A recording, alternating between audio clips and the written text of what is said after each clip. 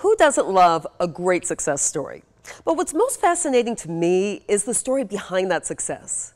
Conductor Roderick Cox is living one of those great stories, raised in the musical mecca of Macon by a single mom.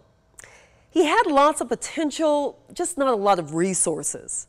And just like it takes more than one instrument to make an orchestra, it takes more than just one person to create a great conductor.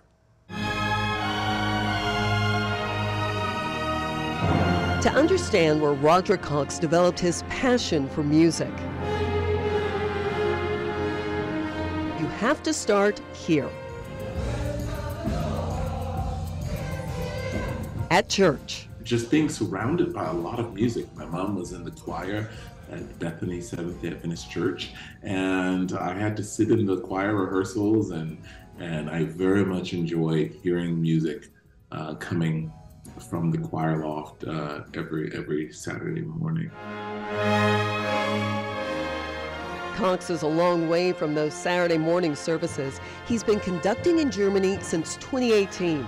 We talked over Zoom about his musical development in Macon. I felt very fortunate to be a part of the Macon public school system when I felt there was a strong emphasis on music and music education. Cox started off on the snare drum in elementary school. He was part of Central High School's marching band in the early 2000s and eventually moved to the French horn.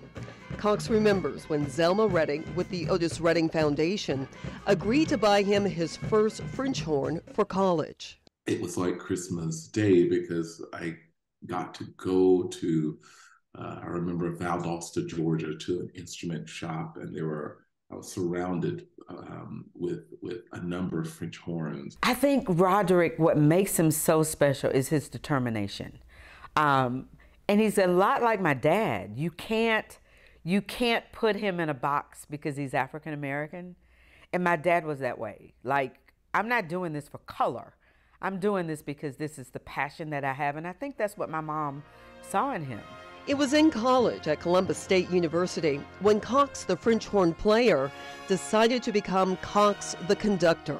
It's very hard to explain in words the all-encompassing feeling that and fulfillment that one gets when leading an orchestra through a performance.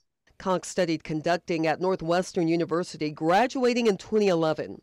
He found more than a love for music. He discovered its power to move the soul and the body. I got to study music at Oxford University for study abroad program and traveled to Barcelona and to study conducting along with the Czech Republic to study conducting, all through the help of the Otis Redding Foundation.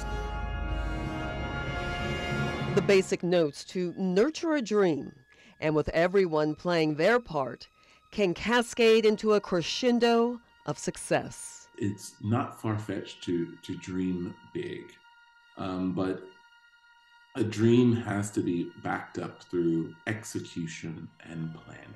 And you can't do it alone. Not just parents, but supporters and different angels who come in your life to help you along your path.